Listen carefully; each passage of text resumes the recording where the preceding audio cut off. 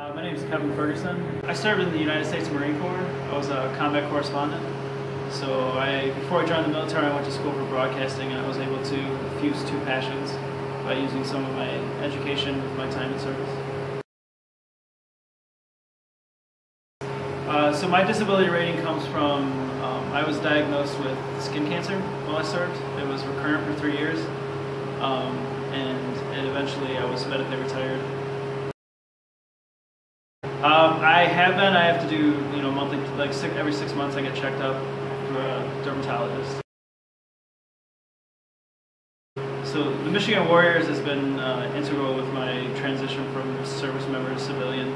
I don't make a habit of getting out too much because transitioning out of the service is, in my experience, it's been kind of difficult. It's tough to fit in with society and groups of people when you have a certain way about you. And so to be a part of a program with like-minded people, and to get in the locker room with service members has been phenomenal for me. I really can't explain it. If I wasn't with the Warriors, honestly, I'd probably just be hanging out in my house with my cats. Really the idea of building a network of veterans with the Michigan Warriors has been phenomenal for me. The idea that going out and interacting with groups of people has been tough. So transitioning has been, benefited in a major way. The locker room morale is, it's like being with any well-oiled machine in unit, you know what I mean? We all click. It doesn't matter if you're from the Coast Guard, the Air Force, the Marine Corps. We all get in, we start smoking and joking, we start talking in jargon. It boosts your morale, and it gives you something to look forward to each week. It really does.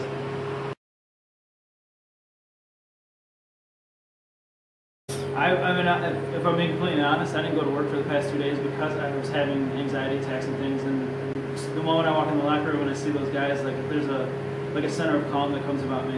And that's what I was trying to say earlier with the like-minded people. Is you get in there and they just start cracking jokes, and if they can tell you're off, they'll call you out on it. Whereas I have civilian friends that will just be like, all right, leave him alone, he's not doing good today. Whereas a veteran will be like, what's going on, man? What do you need? And if I'm like, I'm good, then that's all, So it's just the ability to be around people who understand you no matter what you've been.